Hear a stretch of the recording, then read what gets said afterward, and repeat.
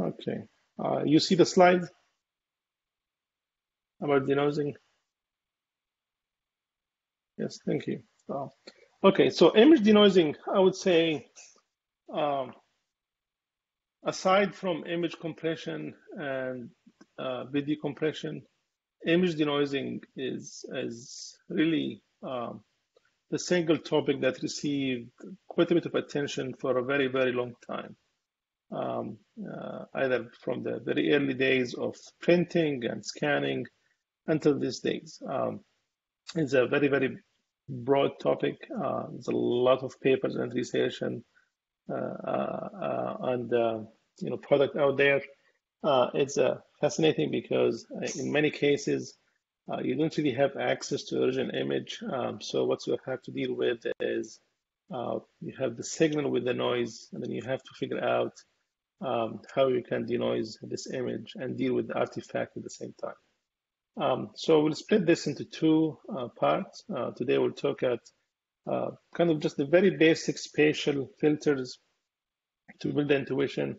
And then on Thursday, we'll talk about the Wiener filter, and then we'll conclude with what are the latest non-machine learning denoising algorithms that people are still trying to beat using machine learning. And these advanced topics I will not share with you so I can test you on these. It's really more about sharing with you on Thursday what the intuition behind them. And you will see the intuition behind these three advanced image denoising is really very simple. And we're building toward this intuition between today and Thursday.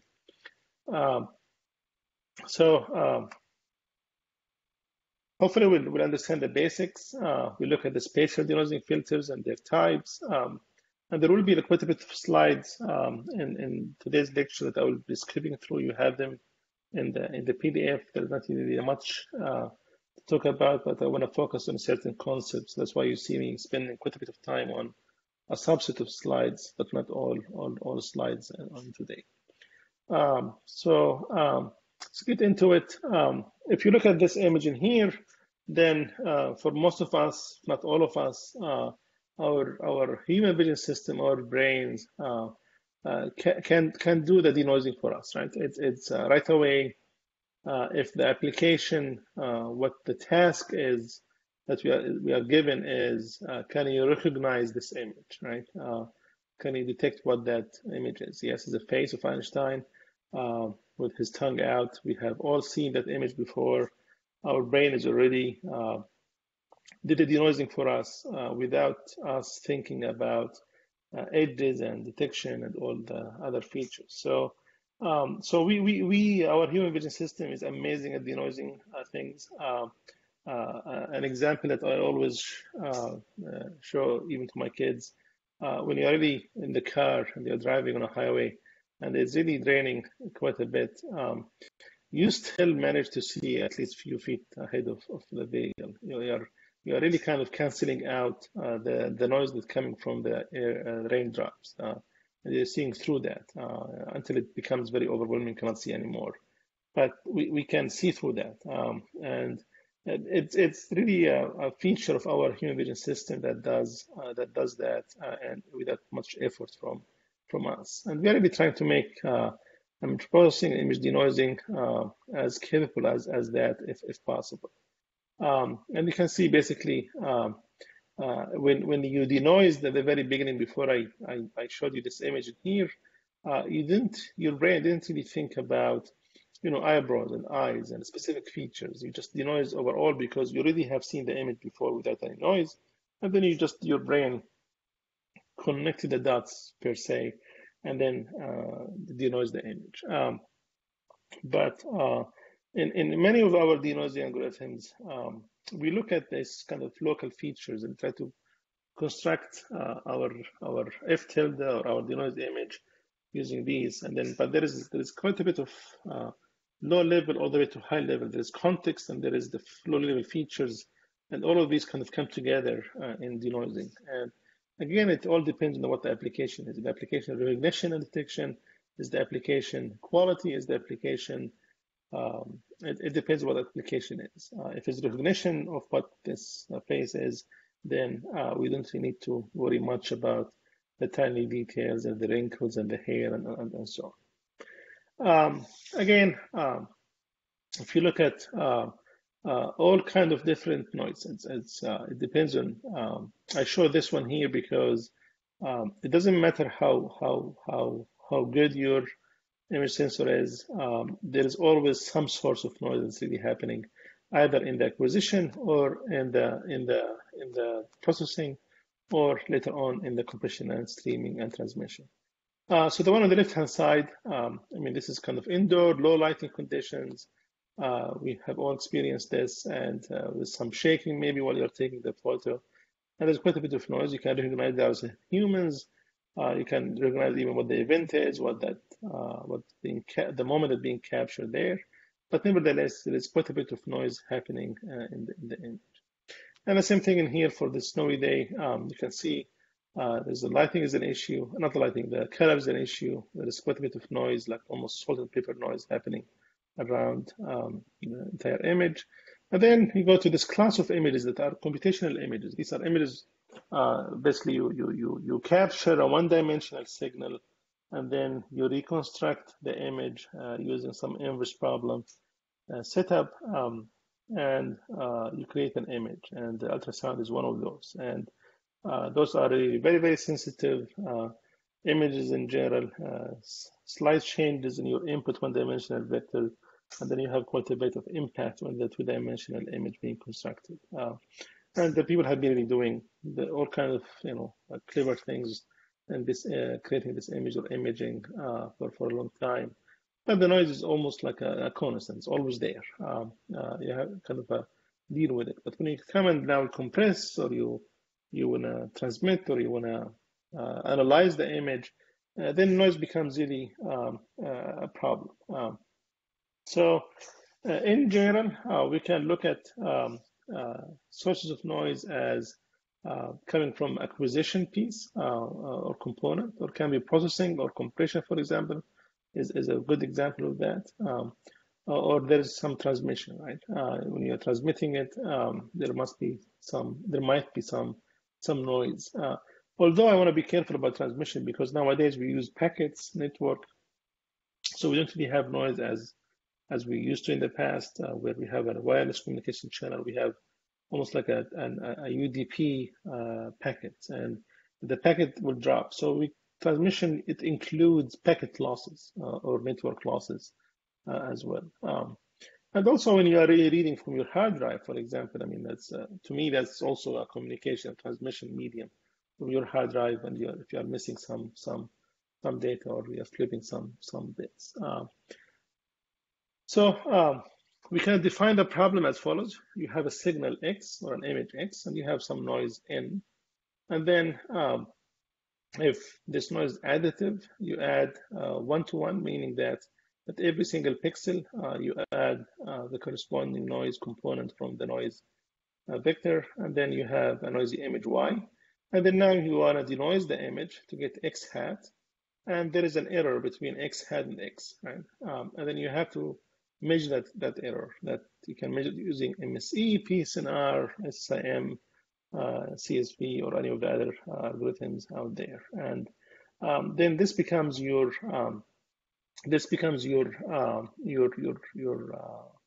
optimization function, right? How much you are reducing. And again, the assumption here that you have X as well as X hat and here. And then you have the noise. And this is very important part I'm showing you in here, is that after you do the denoising, you have X hat and you have X, and then you subtract X hat from Y, and then what you have is N hat, meaning that when you are denoising, this N hat in here is your computed noise component, right? Because what you have Y, you do the denoising, you get X hat. The difference between X hat and Y is really the noise that you get rid of, right? And then if you look at this noise in here, so we have two criteria to measure how good your denoising algorithm has done. You can compute the quality of X hat, either with PSNR or any other algorithm, how good the quality in X hat compared to X, or just quality in X hat in general. The second one, which is equally important, is really to look at how much of the image features or the image structure is still left in the noise estimation. So N hat is really your estimate of the noise, right? And you can see from this toy example in here, if you look at our estimate of the noise in hat, you can see there are all these major features, major like the edges, the hat, the shoulder, the background, some of the edges. So there are really some very strong edge component that should belong to the image, not to the distortion, not to the noise, that are still present in our estimate of the noise. So if that's the case, then our estimation of the noise is not really as good as it should be, because if this is a noise, then this is how it should look like as an estimate. So both of these criteria are very important. People usually report quite a bit about the quality of their denoised image, but I would say equally important is what is your estimate of the noise? Is there some structure of the original images left in your estimate of the noise? If that's the case, then there is still room to improve in your denoising algorithm. So there are classical methods that we'll go through very quickly today. There is spatial method, transform methods, and then there are this kind of family of methods in the past 10 years or so. And some of them will be surprised how simple they are. Like NLM, for example, non-local means is such a beautiful algorithm. It's very simple, but it's extremely effective in denoising. And then we built on top of the NLM, and a researcher came up with this PM3D, which is it brings everything together from the similarity using the image quality algorithm that we mentioned before, all together into denoising, and we'll talk about that in more detail. So these kind of the state-of-the-art methods that we will talk about on Thursday after we talk about the Wiener filter. So look, spatial methods, and then Thursday we start with the transform method, mainly the Wiener filter, and then we look at the state-of-the-art, bringing a few things together into a beautiful pipeline. So in the spatial domain, there is a very fundamental assumption, as a major one, is that images are piecewise constant, meaning that neighboring pixels are highly correlated, which means that if you are denoising it, you are looking at the average of the neighboring pixels. And there was a question on Piazza about something related to this. So hopefully this will be clarified in the next few minutes. So if you have, this is zoomed in to the linear image, and now let's assume that we have a Gaussian smoothing filter, right? We would like to smooth, meaning that go to center your filter or kernel at a pixel, and then you're using the neighboring, right? The neighboring of that pixel to find the denoised value for the pixel at the center. And you keep shifting, and then you go to the next pixel, and you denoise that pixel using the neighbor, and so on. So imagine that we are using a Gaussian smoothing filter, a two-dimensional Gaussian smoothing filter, and we are centering it around this pixel here, which the whole area is really a feather, a lot of texture, lots of very, very busy area. And then here you have a region where you have a very major high frequency or edge. And then you have this area, which is more uniform than the other two areas. In terms of intensity values, there is no really apparent edges in this region. And obviously, if you apply this Gaussian smoothing filter, then you can expect it to really work. If you do it for the entire image, this is the resulting image on the right-hand side, right? And you can see, because we're using an averaging filter, it's a Gaussian, basically we're really blurring the image quite a bit, right? It depends on the size of the kernel, then the blurry will be higher as the kernel size is higher. And you can see in here, if you compare these three areas, you can see the one on the right-hand side. And here, yes, I mean, the area originally it was a uniform, it has intensity values more or less. So I did a good job here. However, for this region here, the sharpness in the major edge is gone, right? Is much more blurry than what even the noisy one is. So we didn't really do a good job. That's why we have this kind of red X marking here. In the very highly textured area, in the feather area, we didn't do a good job at all because we got rid of all these kind of textured features. So this is not good performance in here as well. Yes, we removed the noise effect, but at the same time, the artifacts, the side product is a very blurry image in here. And here's a toy example, which I think is really beautiful because it just shows you what's happening. So the way you look at this is this is the image on the bottom here, and you can see go from black on the left all the way to the right on the right, and then in between there's this kind of an edge in the image. So the image is really as if we are really having the image on the ground, on the floor, looking at it. And then the profile I was talking about a few minutes ago, you take any row in the image, right? And then this is first row, second row, third row, fourth row, and then you plot them as a one-dimensional signal. Then you have this kind of a curve-like plot that gives you the profile of the image, right? So each one of these is one row. And you can see in here, when we started with, we have an image that has noise in it. But if you look at the edge, yes, the edge is very obvious, but as we apply averaging filter, and the averaging filter is iteratively operating on the image, you can see what's really happening. We have now the jump that we had before, jump from black to white, and then even with some noise happening, that jump with the iteration is being reflected in that edge is being disappearing, right? And now you have much more blurry edge. So you can see the transition here at the bottom. You have more and more pixels that really belong to the transition between the black and white. And now you can see in here the gray area is becoming bigger and bigger. So that feature that represents the edge, the sharpness in the image is gone, right? Because we are applying this averaging filter. So this is kind of an illustration of how you should look at denoising in general. And the question now becomes, okay, so we know that if you look in the flat region, the black area in here, or in the white area in here, eventually we really did very good job in getting rid of the noise. The problem was in the center where we had the edge. And the question is, can we apply this kind of filter, averaging filters, or Gaussian filters in general, and still operate in the uniform areas very well, very effectively as it is, and still maintain and preserve the details in the edges and so on. And that's actually a question, very valid question that will lead us to the next one, which is, can we modify these methods to have more of a local adaptivity in them? So you smooth whenever it's possible, and then preserve the fine details. So instead of dealing with all the three regions, region one in red, and the yellow one, and the green one, as we did before equally, so we just blindly apply the same kernel everywhere.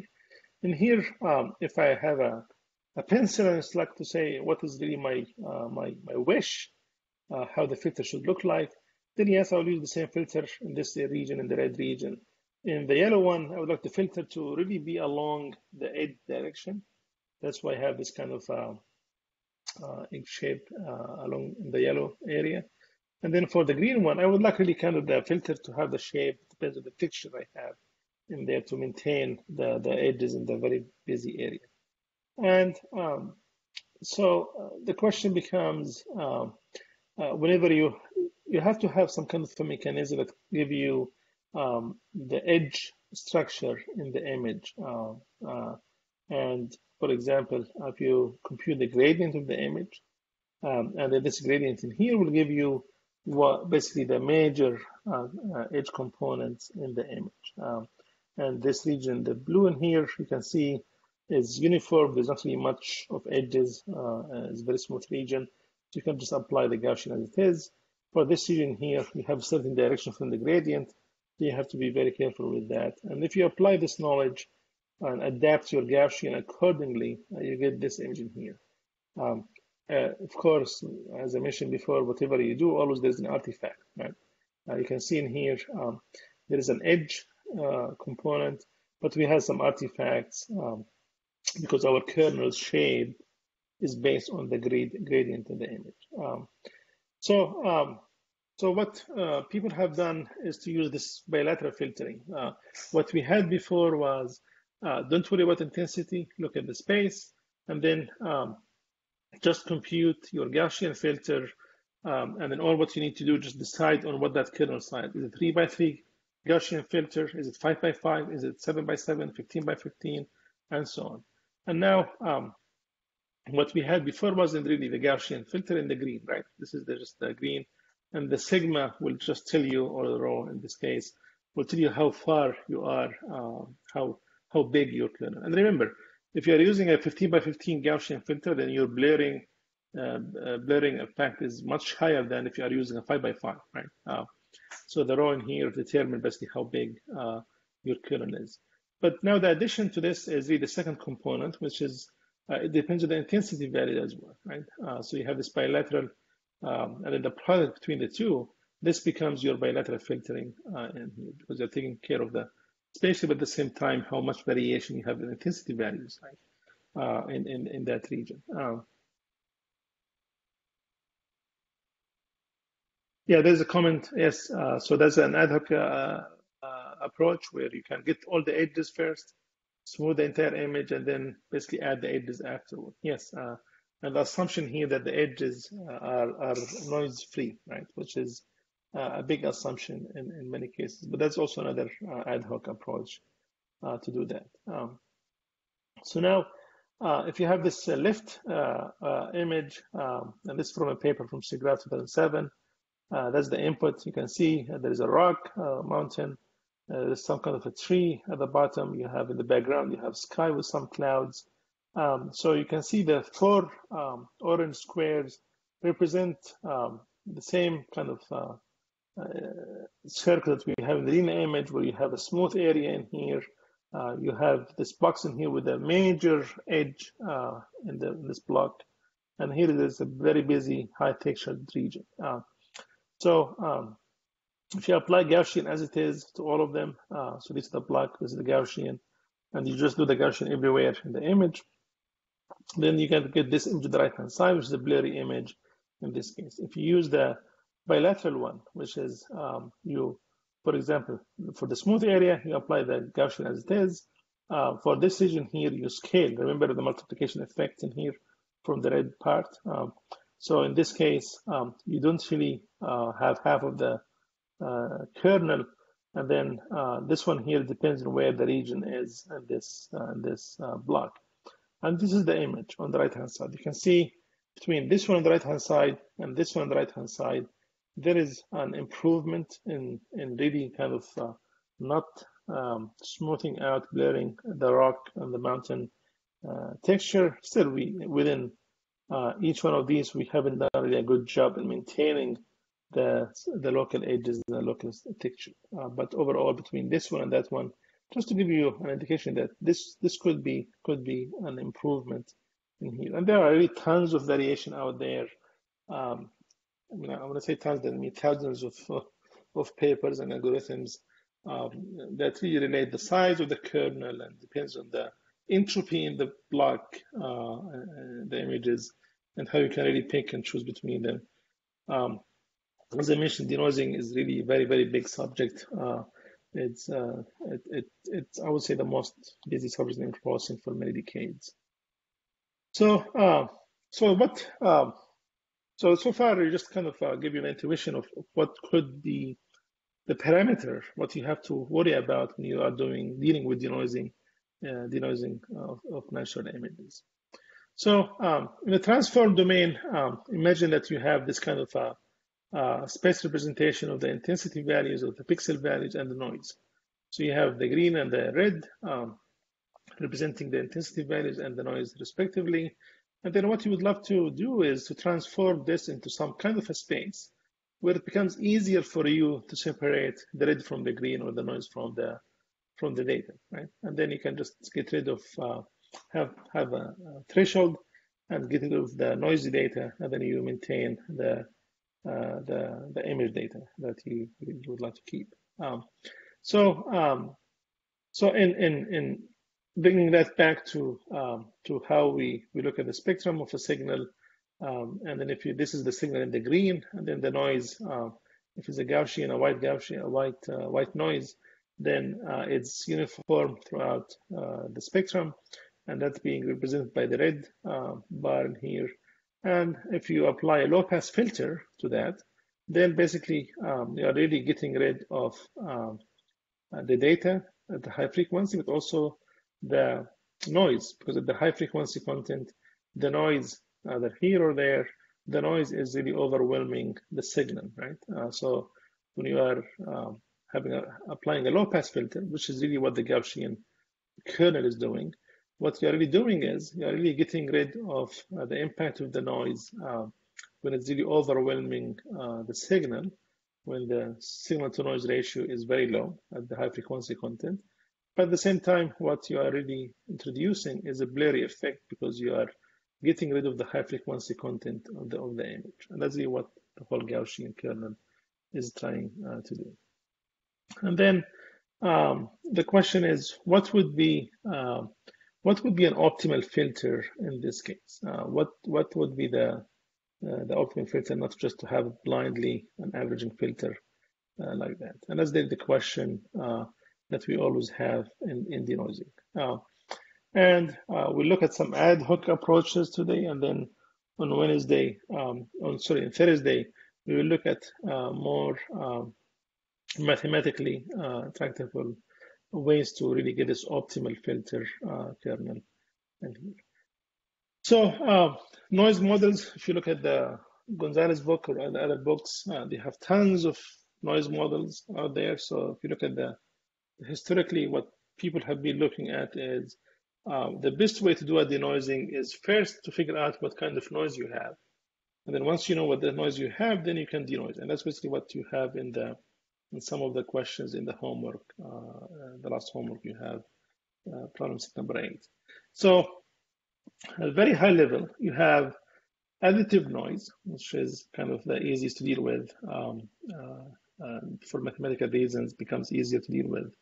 And then you have the multiplicative one, where you have a modulation. You have the rigid F, you add to it a modulated F multiplied by the noise V, right? And these two, additive and multiplicative one, they usually don't have really structure. So we call them really kind of more of a random structure. But the third noise type is the periodic noise. There is a noise that's really periodic, either because of the sensing mechanism, the acquisition setup, or because of some kind of the inverse problem, the imaging algorithm that we are using is bringing this kind of periodic noise into the picture.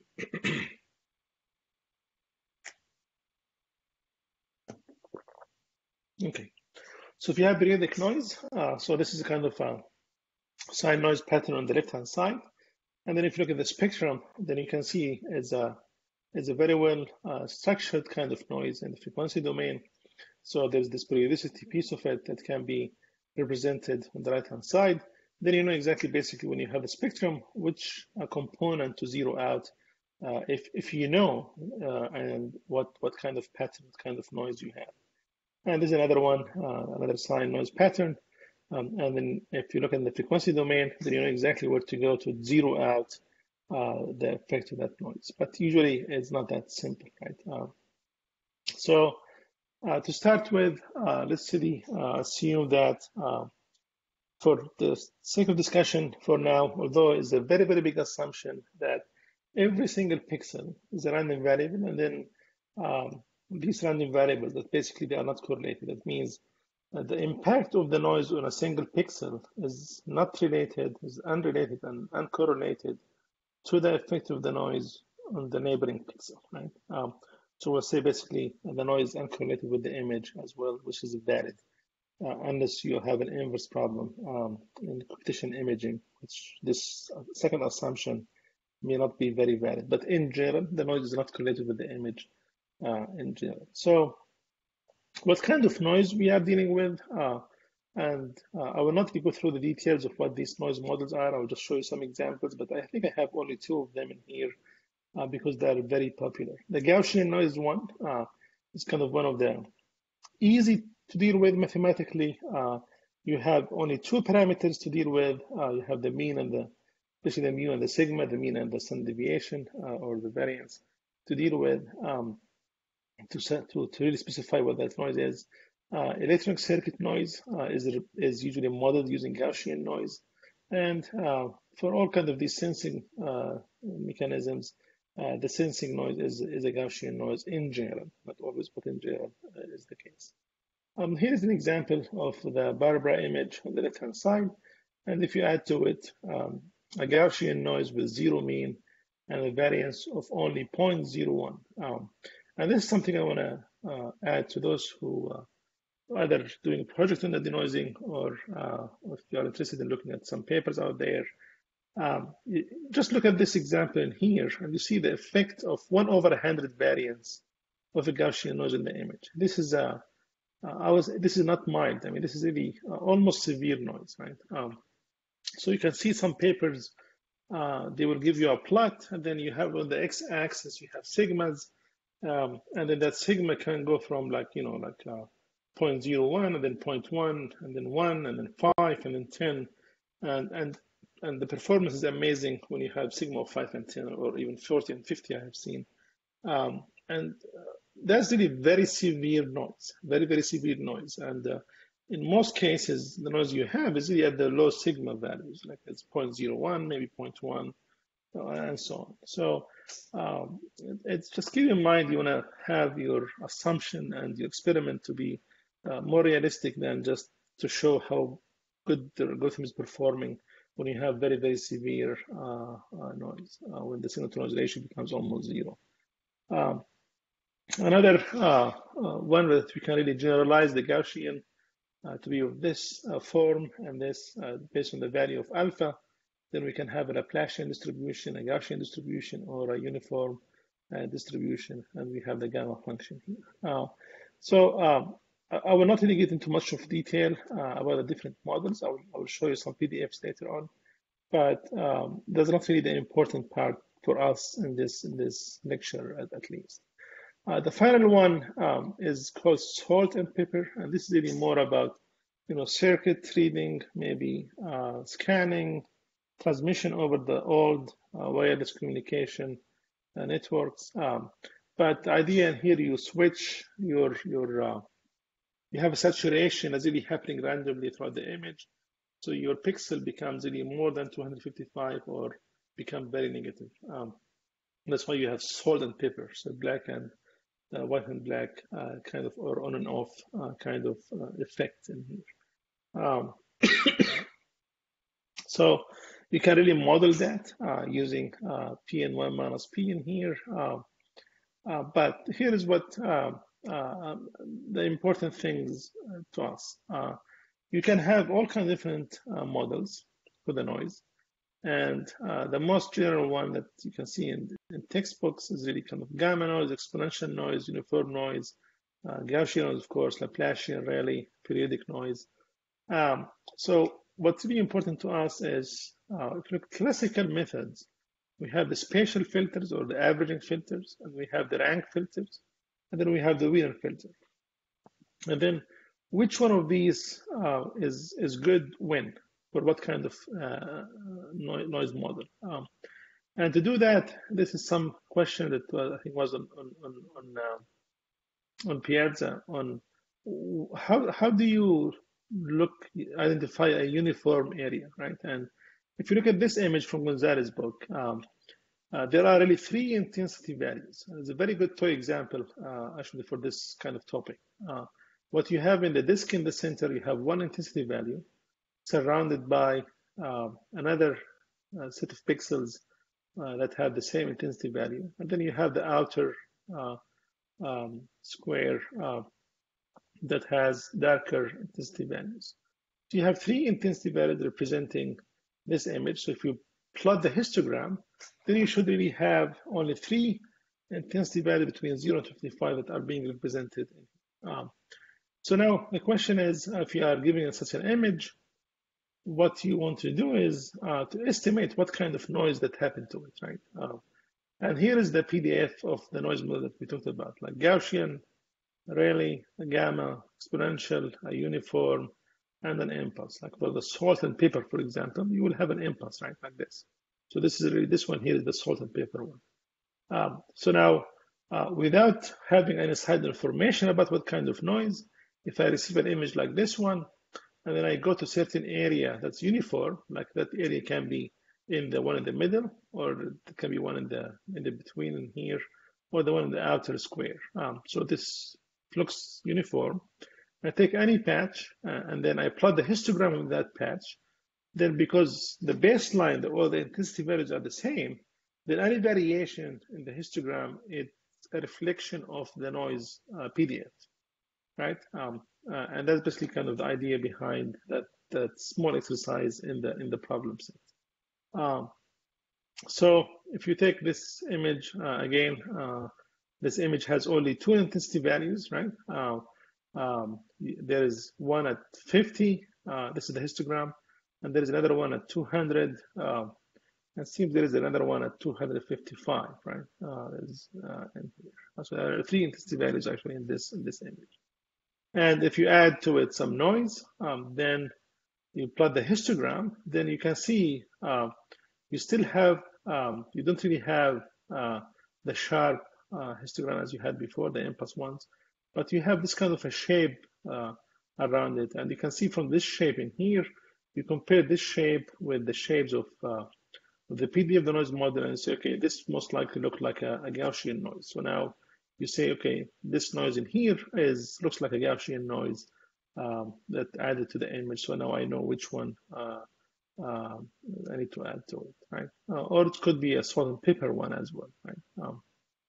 So these are the things you are looking at when you are doing this practice. So for this example in here, if I take the patch around this region here, and then I do the histogram only for this part in here, and the histogram looked like something like this, all right? I think right away you can say, okay, this very much looked like a Gaussian noise being applied to the image. And that's the whole point of doing that in your images.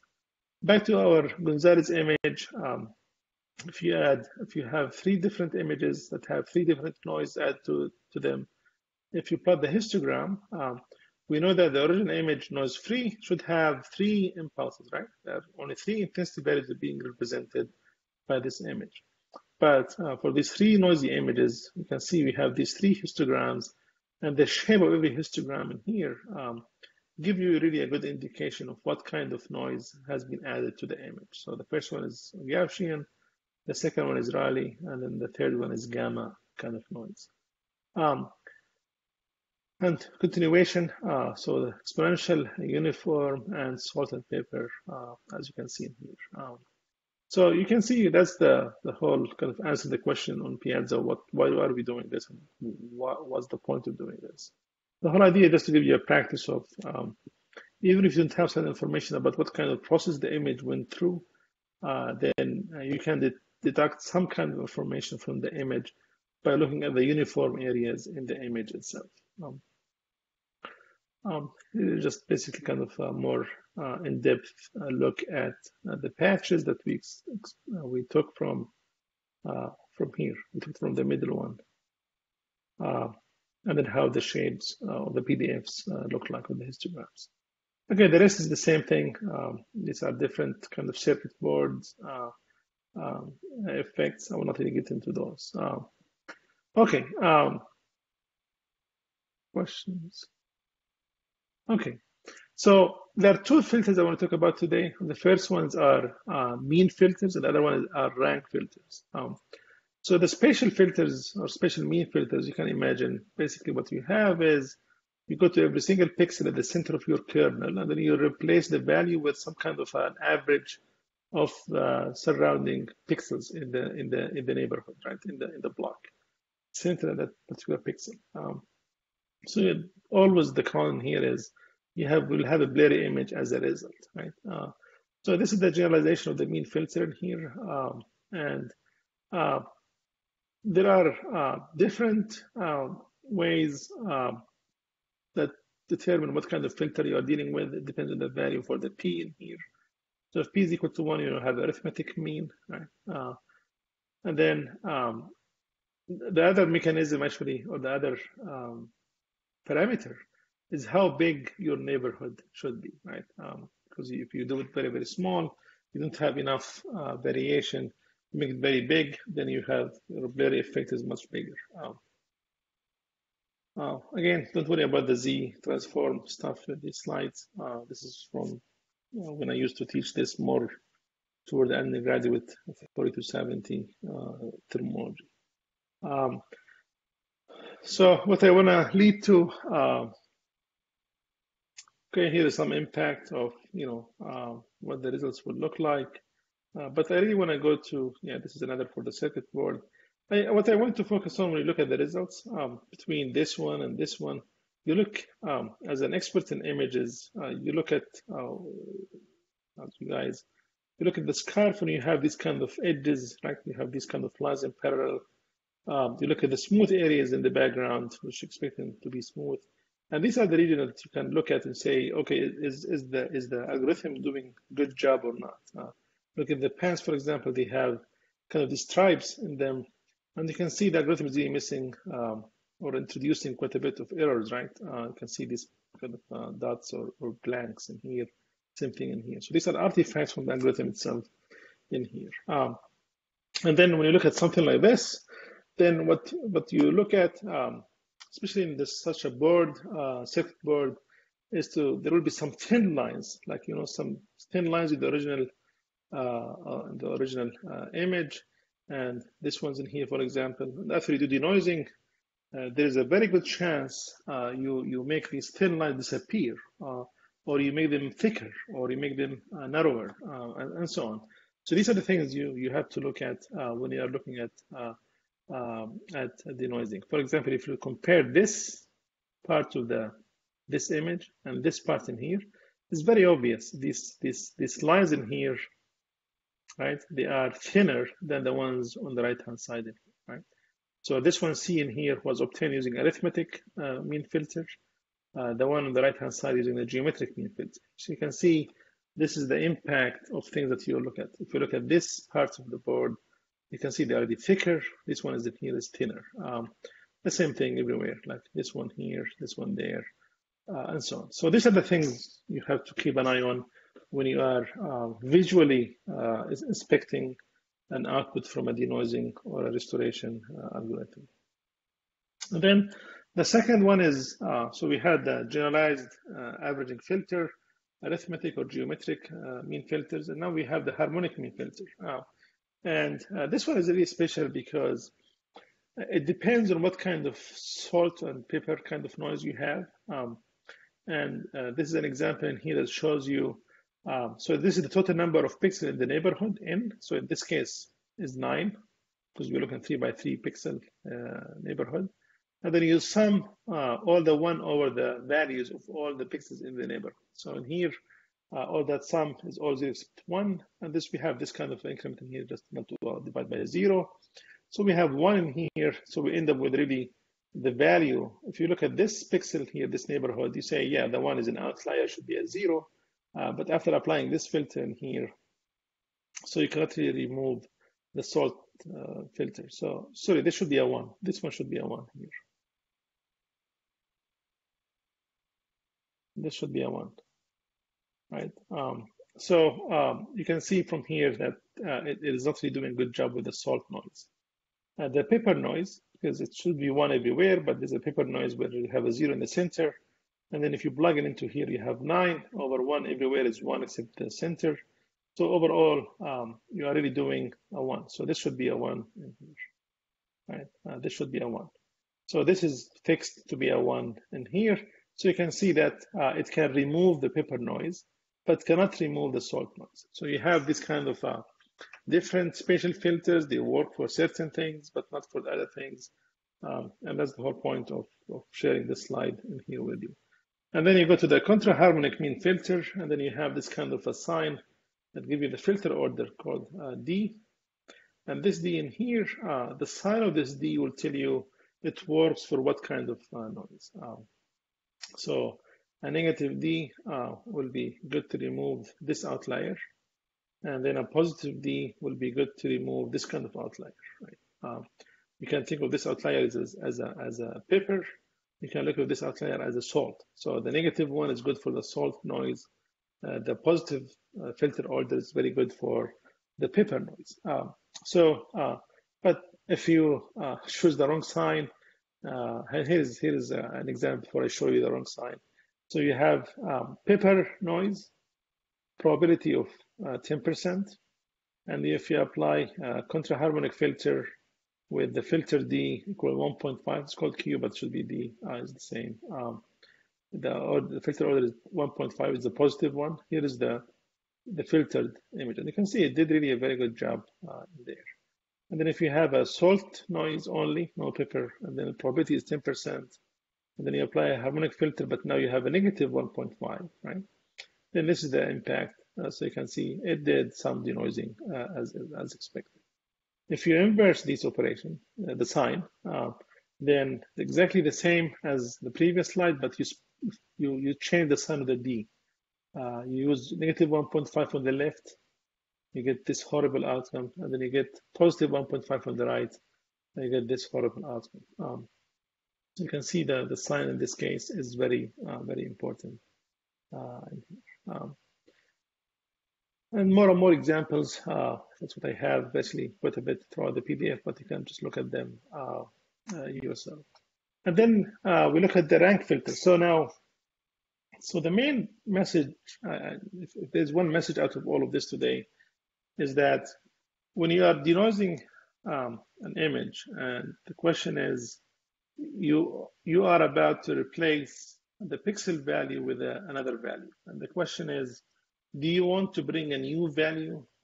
That's what the averaging filter is. Like in general, you are using the neighboring filter images, pixels, and you are calculating an average in some average, right? Some combination. And then you are having a new value there. That value most likely doesn't exist in the neighborhood. It's a new value, a new numerical value. And then, or you want to use this kind of filters, like rank filters. You don't really want to bring something new.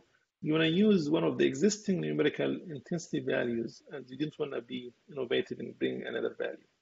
And that's what really the rank filter is all about. So what the rank filter, as the name says, you can choose what kind of rank you want to use as a criteria. It can be a median filter, it can be a maximum filter, a minimum filter, a midpoint, and so on. Usually these are not very good. So we saw before, averaging filters are good when you have impulse noises. That's like a salt and pepper, for example. But they are not really very good when you have Gaussian noise because of the blurring effect. Because you are bringing in these new values that are the average of the neighborhood, and you start to have this transition between low intensity values and high intensity values, give you this blurring effect.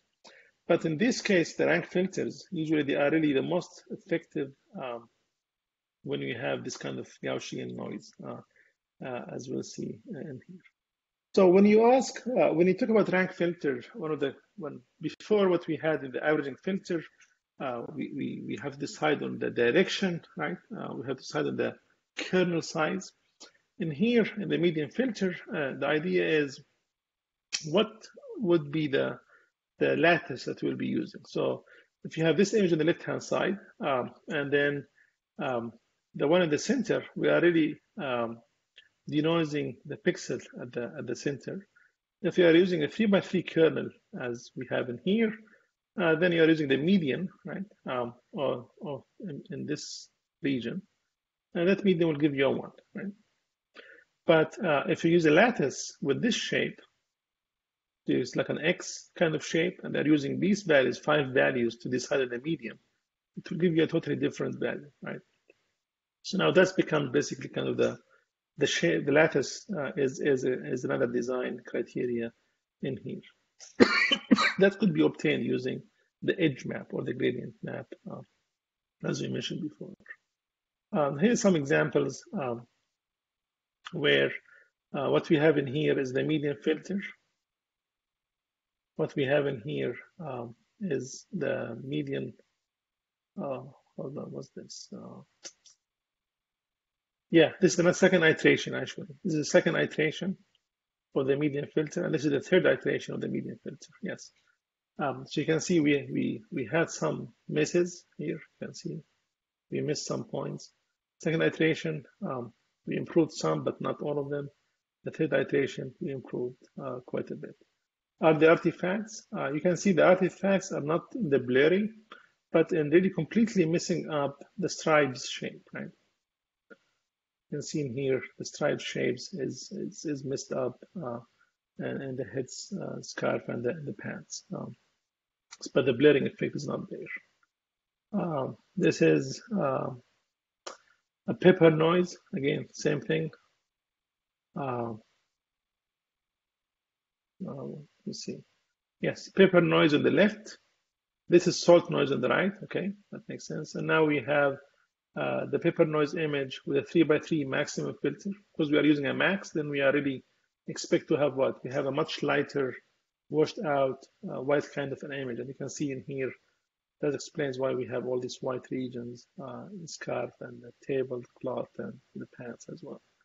And then this image in here, we use the salty noise image, but now we apply a minimum filter, 3x3 minimum filter. And we really get rid of the noise, but we introduced an artifact, which is a darker image. So what we do after this, we take these two images and we apply some kind of a histogram equalization or matching to improve the dynamic range in these two images. More examples in here from Gonzalez's book. And here's an illustration of what's really happening and why the median filter are good to remove spike noise, why the median filter the median filter preserves some edges. So if you look at this is the assume the image before denoising, and then you have this kind of spikes, which we refer to them as noise in this case.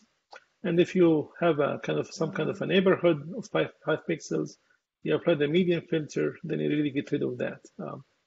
And then if you have this kind of edge component in your image, you apply a median filter. To some extent, you are still preserving that edge component because you are not really bringing any new value based on an average of other values around that image. And this whole feature of really removing spikes noise and preserving edges brought this new filter called trimmed mean filter. And it's a combination between the rank filters and the median filters. So the whole idea behind it is two blocks. The first block is you have the noisy image. You have some kind of a neighborhood or block in the image. The first thing you do, you rank the pixels, and then you remove the largest, the largest and smallest. So the smallest here. Not easy to write. Okay, and the smallest D values. So you have to decide to say basically the largest, maybe largest one and the largest and smallest value, or the largest two and the smallest two values, and so on, that you want to remove. And then you use the remaining pixels in that neighborhood, that block, to do an averaging filter. And this way, we call it trimmed mean filter. So you're not really biased toward these large and smallest component in that filter. And of course, there's an ad hoc one because the decision on D becomes really more and less as an ad hoc approach, trial and error. So if you look at this image, we have an additive uniform noise added to it. This image, we have a salt and pepper noise added to it. We take this image and we filter it with an arithmetic mean filter. And this is the geometric mean filter. And then we take this one here, apply a median filter. And this one, we have the alpha trimmed mean filter with D equal to 4, meaning that we take the 5 by 5, that's 25 pixels, We take the highest 4, the lowest 4, we get rid of these 8 pixels in our calculation of the mean filter, and here's what we obtain in here.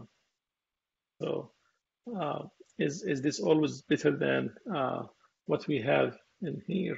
It's always a question, right? What kind of artifact? You can see we missed quite a bit in here. We have still blurring effect happening. Do we have still stripes? I don't see stripes getting maintained here or there. But the stripes in here actually they are maintained. So there's always this kind of trade-off in between the methods. Here is more of a zoomed in, and you can see the effect of the blurring here.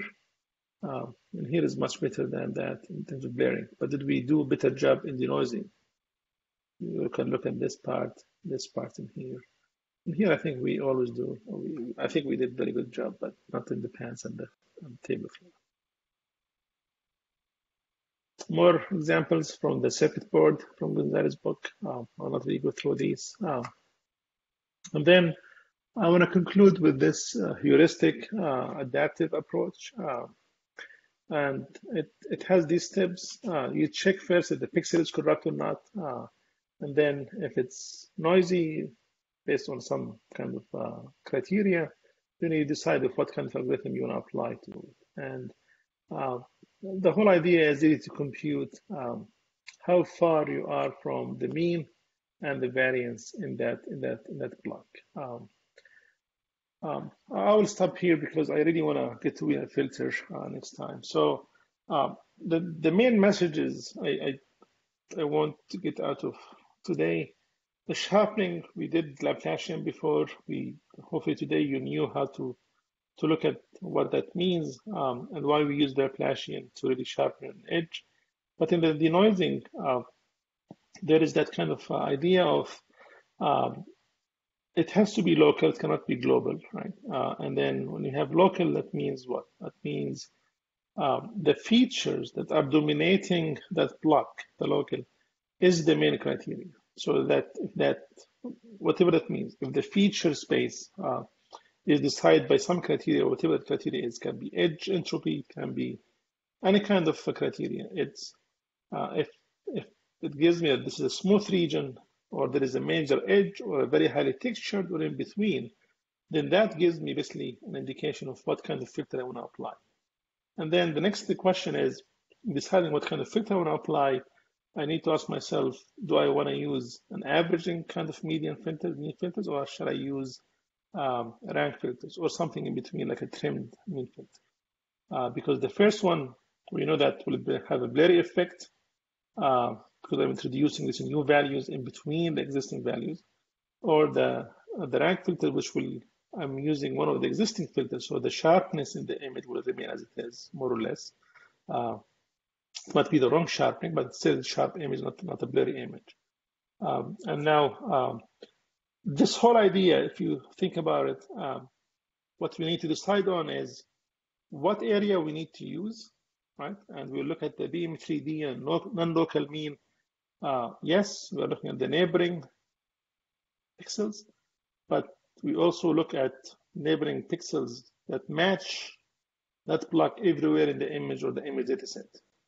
Right. So what kind of neighboring pixels? What that means is we have to decide on what kind of criteria we need to use to decide on what features are there in that block, to decide on the kernel, and then do I want to have a new value for the denoising pixel, or one of the existing values I should reuse? Right. So these are kind of throughout the whole denoising algorithms. These are kind of the major questions that will always be the same. And next time we'll look at some more optimal solution using Wiener filters, and then we'll look at the most advanced ones, including the one that we have in the project. Questions before we conclude?